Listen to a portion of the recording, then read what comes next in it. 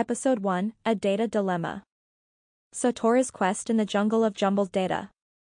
In the first thrilling episode of our data saga, we meet Satori, a data scientist with a razor-sharp mind and a passion for puzzles that would put Sherlock Holmes to shame.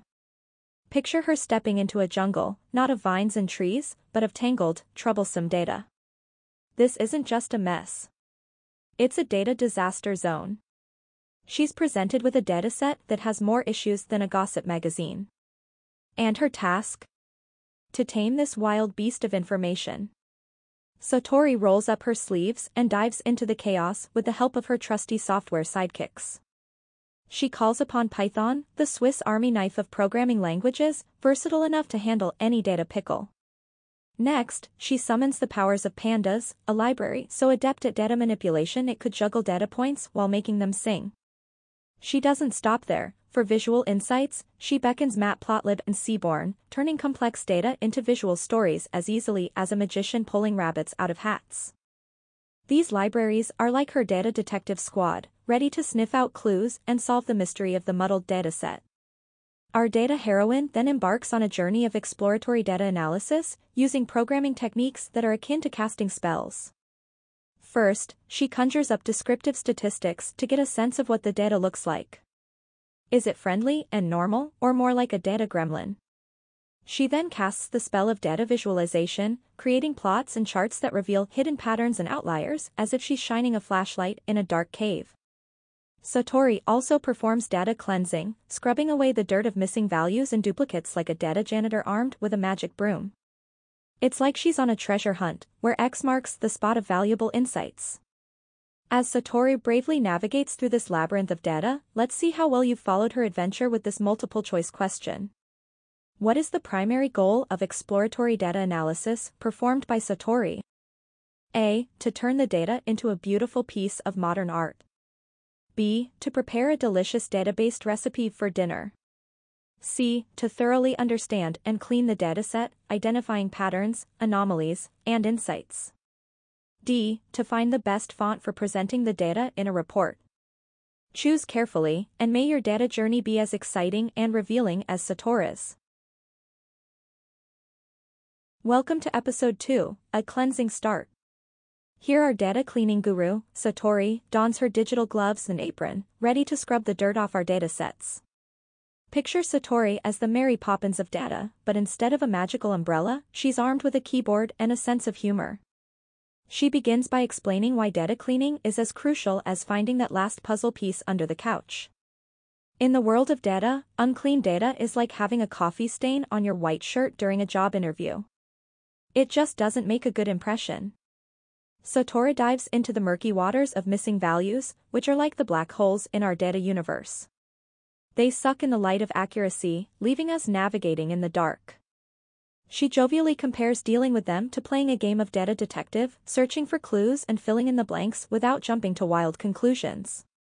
Imagine you're Sherlock Holmes, but instead of a magnifying glass, you're wielding software libraries like Python's Pandas and NumPy. These tools are like the Watson to your Sherlock, assisting you in uncovering the hidden truths of your data.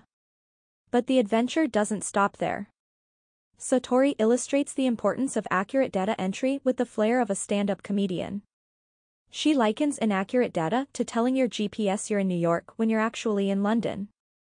It's going to be a long, confusing journey. Satori showcases programming techniques like data validation and standardization, turning our data from a wild jungle into a well-groomed garden. She uses Python's powerful libraries, including Pandas for data manipulation and scikit-learn for pre-processing, transforming jumbled data into a masterpiece of clarity and precision. As we bid farewell to our data cleaning odyssey, let's put your newfound knowledge to the test with a fun multiple-choice question. What is the primary goal of data cleaning? A. To make data look shiny and new, like a freshly washed car.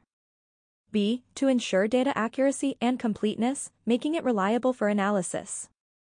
C. To make sure the data goblin doesn't have dirty underwear. D. To confuse data scientists with complex and unsolvable puzzles. Choose wisely and remember, a clean dataset is a happy dataset, just like a clean room is a happy room. Welcome to Episode 3, The Hunt for Outliers, where our wise and whimsical guide, Satori, embarks on a quirky quest to outwit those sneaky statistical sneaks, outliers. Imagine outliers as the oddballs of the data world, the ones who didn't get the memo about fitting in. They're like that one aunt who shows up at family gatherings with a pet iguana on her shoulder. Definitely hard to miss. Satori begins with a crash course in Outlier Spotting 101. She introduces us to box plots, which are like X-ray glasses that reveal the hidden oddities in data. Picture a box plot as a superhero's gadget that yells, "Gotcha," every time it spots an outlier. It's basically the Where's Waldo of data visualization. Satori chuckles as she points out that even data has its rebels, those who refuse to conform to the norm. But how does one tame these wild data points? Enter the world of software libraries, the secret weapons in any data detective's toolkit. She navigates through libraries like Matplotlib and Python's built-in statistical library with the grace of a ballet dancer, showcasing their outlier taming tricks. Think of these tools as the digital equivalent of a shepherd's crook, gently guiding those stray data sheep back into the flock. Next, our data detective delves into the programming techniques for cornering these cunning culprits.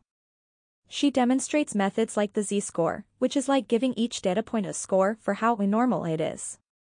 The weirder the data point, the higher its z-score, kind of like a weirdness meter. Satori also explores the IQR method, which is like setting a trap. It defines a normal range, and anything stepping outside this range is instantly branded an outlier. It's like having a bouncer at the club of data points, deciding who gets in and who's too wild to join the party. To wrap up our whimsical journey through the land of outliers, let's test your newfound knowledge with a quirky question. What is the primary use of a box plot in outlier detection? A. To create a colorful graph that looks nice in presentations. B. To play a game of statistical hide and seek, where outliers always lose.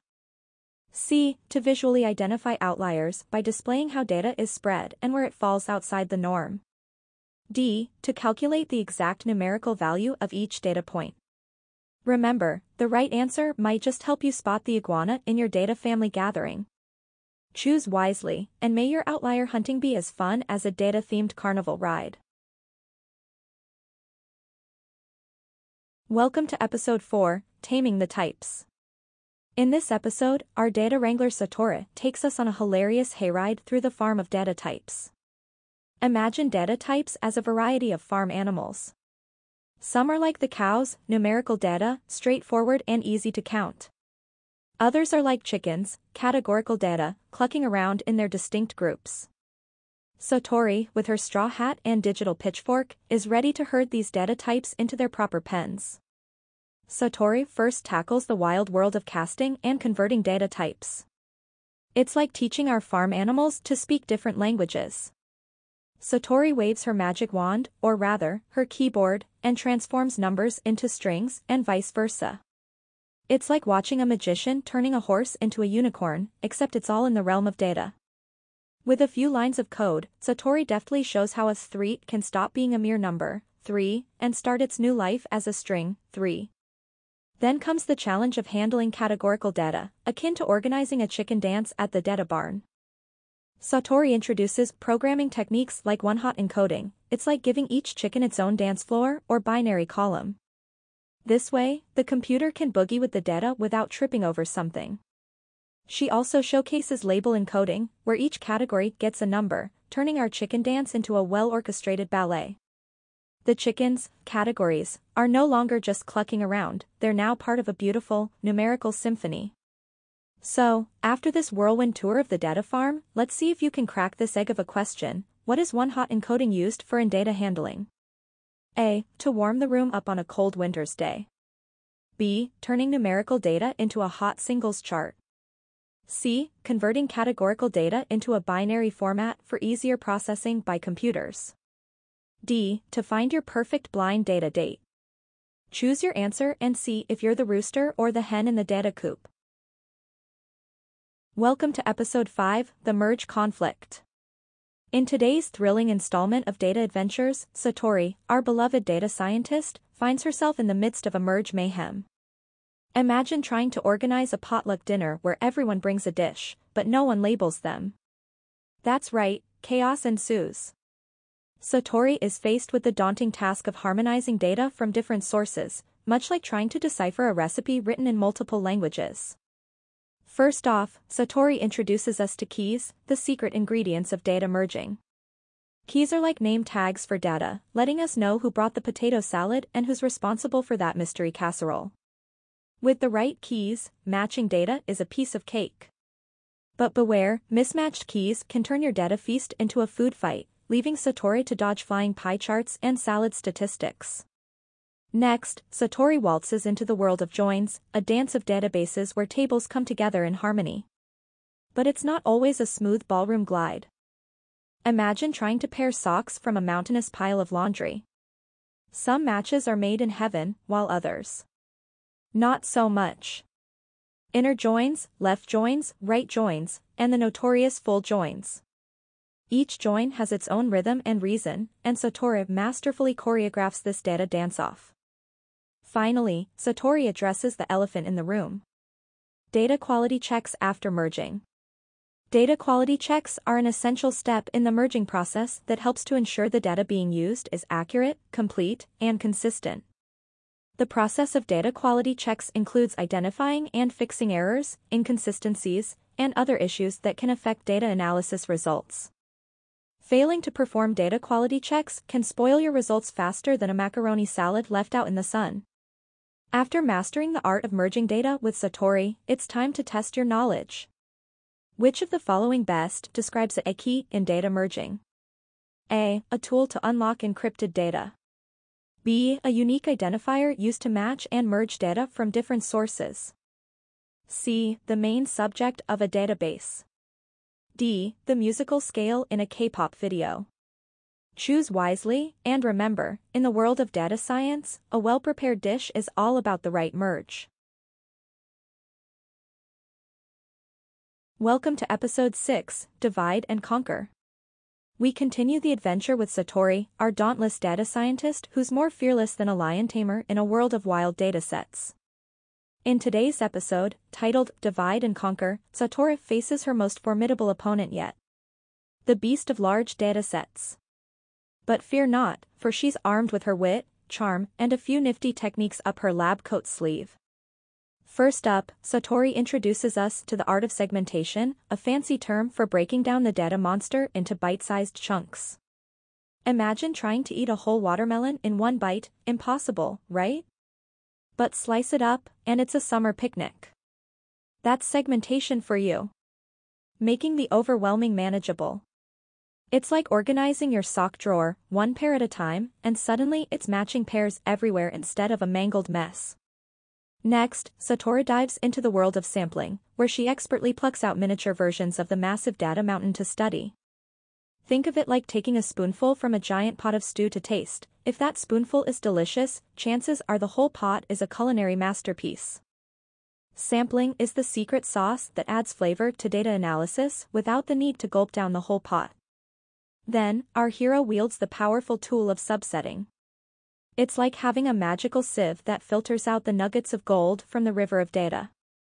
Subsetting helps Satori focus on what's truly important, leaving the pebbles and sand behind. And let's not forget the arsenal of tools at her disposal, from SQL spells to Python potions, each more dazzling than the last, turning Satori into a data wrangling wizard. After witnessing Satori's masterful techniques in dealing with large datasets, it's your turn to shine. What is the purpose of sampling in data analysis? A. To create a backup of the entire dataset. B. To reduce the size of the data for easier analysis.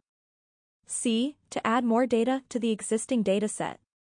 D. To fill up your stomach after you've skipped lunch. Choose wisely, and remember, in the realm of data, divide and conquer is not just a strategy, it's a way of life. Welcome to Episode 7, The Pattern Puzzle. Buckle up, dear viewers. Today's episode with our data detective Satori takes us on a visual escapade into the world of exploratory data analysis. We're on a quest to find hidden trends and insights in a jumble of numbers. Satori, armed with her trusty white lab coat and a keen eye for detail, introduces us to the art of spotting patterns using visualization tools. Imagine trying to solve a jigsaw puzzle, but the pieces are bits of data, and your reward is a picture painted with the strokes of information. Satori turns this complex process into a visual feast, transforming bland spreadsheets into vibrant charts and graphs. It's like watching a painter bringing a blank canvas to life, but instead of paint, Satori uses data. With a swish of her magic trackpad, Satori unveils the power of these tools. Bar graphs, pie charts, scatter plots, the gang's all here. Each tool is like a character in a sitcom. The bar graph is the straightforward one, the pie chart cuts everything evenly, except for the last piece, and the scatter plot has superpowers. It can be used to plot 3D data, showcasing temporal, spatial and depth components. So, after a whirlwind tour of colorful visuals and insightful revelations, it's time for the ultimate test. Here's a question that will check your data visualization skills. Which visualization tool could Satori use to plot ocean observing data?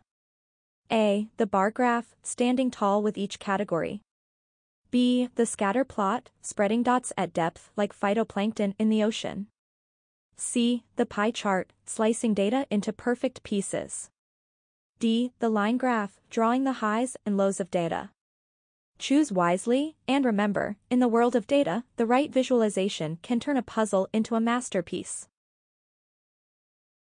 Welcome to Episode 8, The Graphical Gateway. Today's episode of our data adventure series is a bit like a treasure hunt, but instead of a map marked with an X, we have Satori, our data-savvy navigator, guiding us through the world of web mapping. In this episode, Satori trades her lab coat for a digital compass as she dives into the enchanting land of Leaflet and Streamlit, making web cartography seem as easy as baking a pie. A pie chart, that is. First up, Satori introduces us to Leaflet, a tool that's less about leaves and more about leading you through the forests of data to the clearings of insight. She elegantly demonstrates how to create interactive maps that not only show you where you are but also tell you stories about what's around you. It's like having a wise old owl in your pocket, but instead, it's a map with superpowers, capable of zooming and panning at the flick of a finger. Then, with a twirl and a click, Satori brings Streamlit into the spotlight. Imagine a stage where your data performs, and you're the director. That's Streamlit for you, turning complex data scripts into user-friendly web apps faster than you can say abracadabra. With widgets and sliders, Satori shows how this tool makes your data dance to your tune, creating a real-time display that's more mesmerizing than a magician pulling rabbits out of a hat. But wait, there's more. Satori doesn't stop there. She brings out the grand finale with a mention of Folium, the magic wand for mapping with Python. It's like Leaflet's cousin but speaks Python, turning geographical data into visual stories, making you feel like a cartographic wizard. With Folium, Satori paints the globe with data, turning numbers into narratives that even your grandma would love to hear. After this digital cartography journey with Satori, it's time to test your newfound knowledge. Which tool did Satori use for creating interactive maps? A. WebSockets, for that real-time magic touch. B. Leaflet, leading the way through data forests.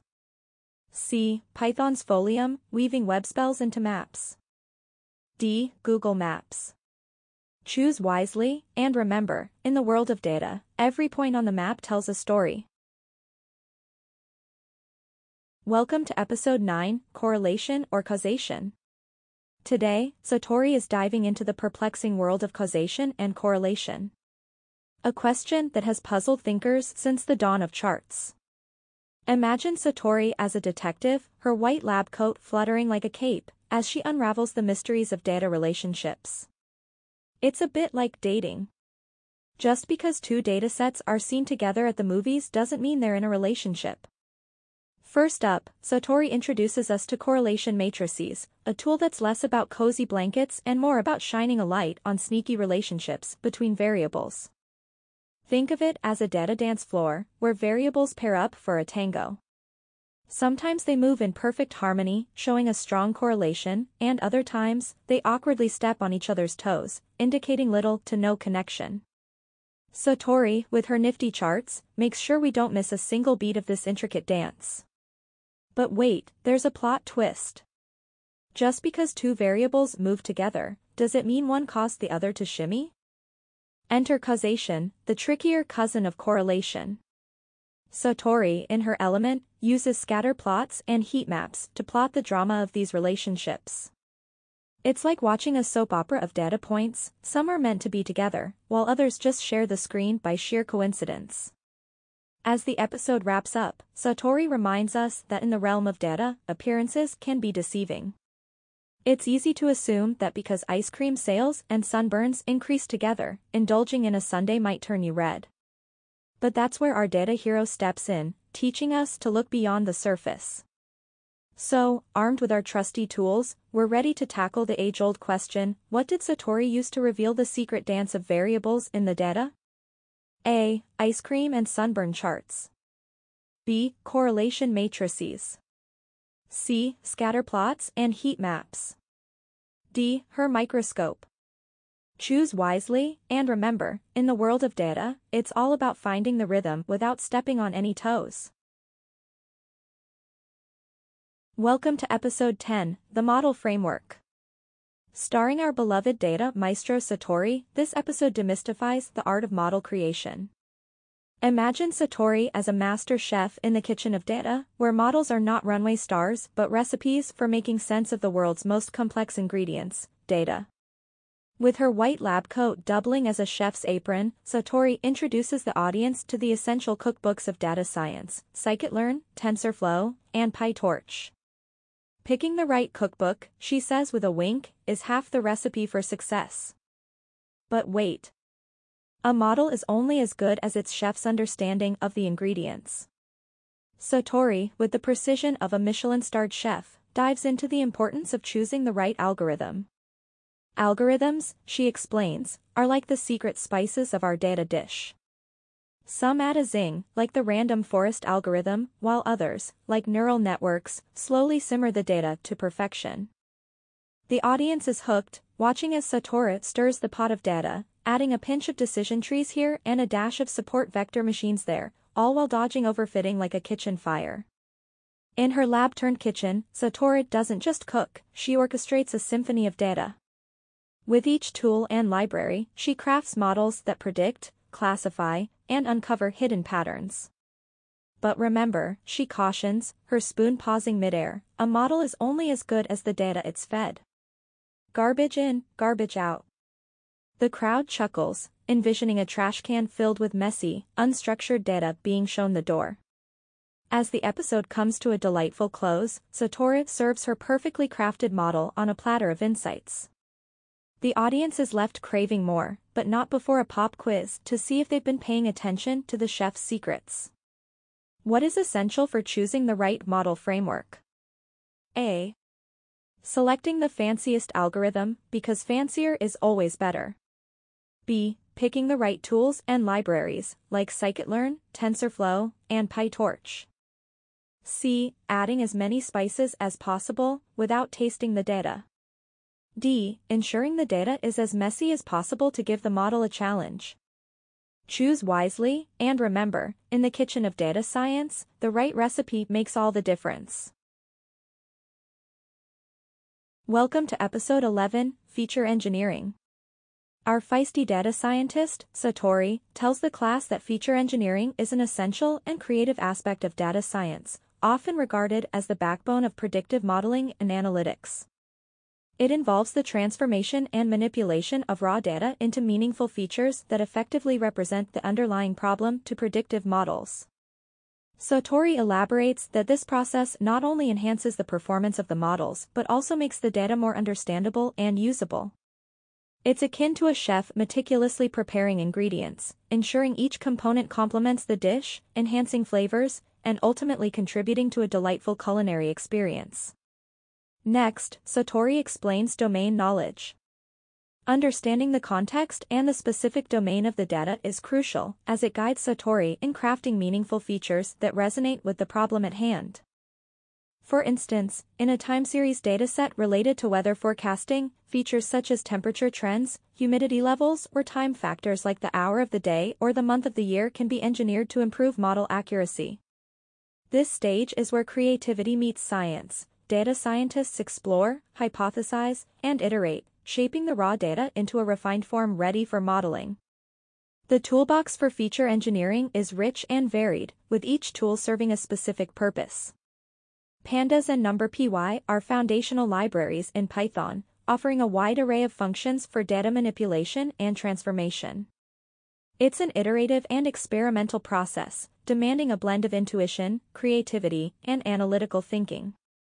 The goal is not just to feed the model, but to enhance the data in a way that the model can grasp the nuances of the problem, leading to more accurate predictions and insights. Like a sculptor chiseling away at a block of marble, a data scientist refines and molds the data, revealing the hidden patterns and insights within. Which of the following statements best describes the process of feature engineering in data science? A. Using domain knowledge to transform raw data into meaningful features that improve model accuracy. B. Using any old data, regardless of the quality or relevance of features. C. An automated process where data scientists drink coffee and gossip while transforming or creating new features. D. The final step in the data science workflow, performed after model training and evaluation. Choose carefully, and may you enjoy the experience of feature engineering as much as Satori enjoys her iced Americanos. Welcome to Episode 12, The Training Trials. Satori explains that training an AI model is a bit like teaching a new chef to master a signature dish, only instead of taste, the dish is judged on how well it predicts or classifies new data. The first step, model fitting, is where the chef, the model, gets to know the recipe, the algorithm, by heart. Here, the model is fed a bunch of ingredients, training data, and it learns how certain ingredient combinations, data features, affect the final taste, predictions, or classifications. The goal is to adjust the model's internal settings, parameters, so that it can produce the desired outcome with as little error as possible. This is like fine-tuning the seasoning to get the flavor just right. Our star Satori shows how parameter tuning is like tweaking the recipe to perfection. The chef has a set of spices, parameters, and they need to determine the exact pinch of each to achieve the best flavor, model performance. In machine learning, this process often involves methods like cross-validation, where different combinations of parameters are tested to find the best fit. It's a trial-and-error process that determines how much of each spice to add. Too much cumin, overfitting to the training data, and the dish might only taste good to a very specific palate. Too little salt, underfitting, and the dish might be too bland. And Satori likes her food spicy. The concept of training versus testing data in AI model training is akin to practicing the dish multiple times before the big dinner service, model deployment. The training data is like a dress rehearsal, where the chef can taste and adjust the dish as much as needed. The testing data, however, is like the final performance, where the dish is served to new customers, new data, to see if it meets their expectations. The model has never seen this data during its training, so it's a true test of how well the chef has learned to balance the flavors. It's crucial to have this distinction because it prevents the chef from simply memorizing a single table's preferences and failing to cater to a broader audience. Finally, imagine a kitchen where the head chef has to decide if the new dish is ready for the restaurant's menu. They use a separate set of taste testers, validation set, that weren't involved in the training to provide unbiased feedback. If the testers enjoy the dish, it's a good sign that the dish will be well received by the public, indicating the model is generalizing well and not just regurgitating the training recipes. This step is critical to ensure that the model can perform well in real-world scenarios, beyond the controlled environment of the kitchen.